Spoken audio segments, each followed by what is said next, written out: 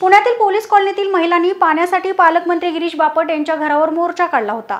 तर आज रेल्वे कॉलनीमधील महिला सुद्धा पाण्यासाठी रस्त्यावर उतरल्यात। पुण्यातील ताडेवाला रोड भागातील RB2 ही रेल्वे कर्मचाऱ्यांची कॉलनी असून इथे अनेक महिन्यापासून पाण्याचा प्रश्न भेडसावतोय। पण आता सलग 6 दिवस पाणीच न आल्यामुळे इथल्या रहिवाशांचा संयम संपला आणि त्यांनी पुण्यातील डिव्हिजन रेल्वे मॅनेजर यांच्या ऑफिस समोर हांडा मोर्चा काढलाय।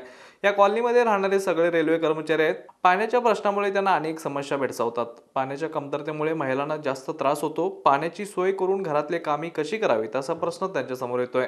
त्यामुळे त्यांनी DRM यांच्या कार्यालयावर मोर्चा काढला। ह्यात त्वरित लक्ष घालून हा प्रश्न सोडवावा अशी मागणी त्यांनी केली आहे।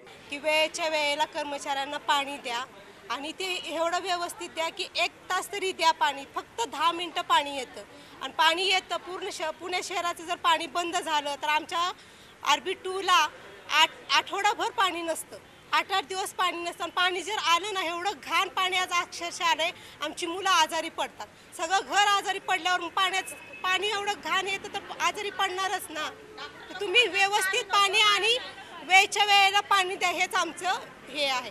पाण्याचा प्रश्न आहे। प्रश्न असा आहे की पाणी गेलं गुरुवारचं बंद केलं पाणी की पाणी 8 दिवस 10 दिवस पाणी येत नाही। बोरिंग मिक्स पाणी देतात। त्या बोरिंगच्या पाण्यामध्ये अक्षरशः पक्ष्यांचे पंख येतात ते पिताना किंवा त्या नळाला आपण जेव्हा पाण्याला हंडा लावतो त्यावेळेस एवढं घाण पाणी दिसतं ना की अक्षरशः पिता पण येत नाही आणि पिण्याच्या नळाला मिक्स करून देतात ते। मग मुलं आम्ही आणि जे काम करतात ना कर्मचारी ते सकट आजारी पडतात ते।